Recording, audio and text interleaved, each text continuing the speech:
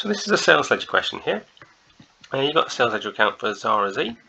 You're going to complete it by inserting the balance carried down together with the date and details, insert the totals, insert the balance brought down together with the date and details.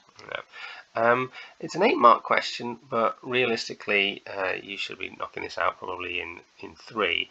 I'm going to come back in 3 minutes, but also as well, the important thing on this one is to, we'll go through the question, or the answer really, of exactly how to be very neat and make sure that you get this right every time, not just getting it right in this question, but getting it right every time. And so I'll take you through the example of exactly how to get it correct, right? But 3 minutes, come back and then good luck.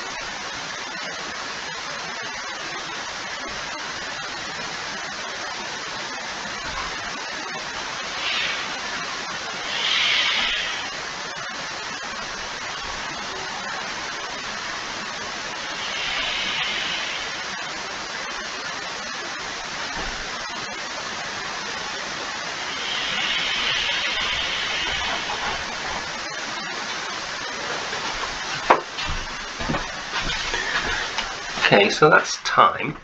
I've gone through, and let's go through the answer here. So basically, this is a T account here. So we've got our T account here, And what I do is I always tend to total my columns up first before I put the carried down figure in there. A little bit to just notice here as well. The examiner's made a bit of a mistake. This is an AAT exam, really. So here we see the inconsistency between the brought forward and this brought down. It's a little bit inconsistent, really, from the examiner's point of view.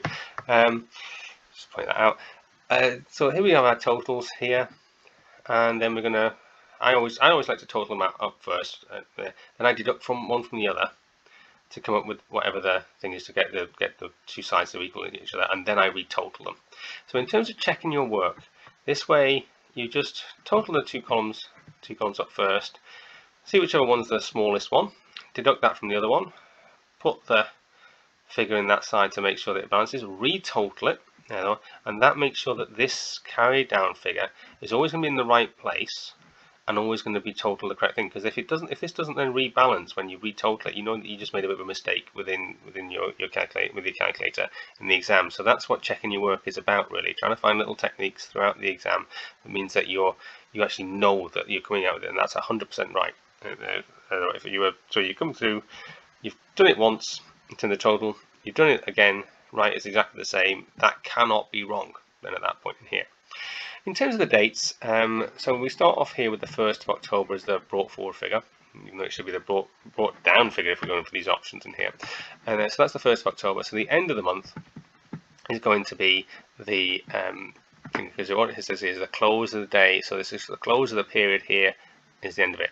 Now it could be a question, it won't ever do this, but you could theoretically have different periods to that to the end of the month, but it's always going to stick to the end of the month. So that was the end of the month here, and that's the carried down figure here, and then that comes across then to be in the brought down. So if it was asking, so there we go, we've got one which is the carried down figure which comes into here. These would have nothing in there, there's nothing to go into those ones there because this is the carried down side here.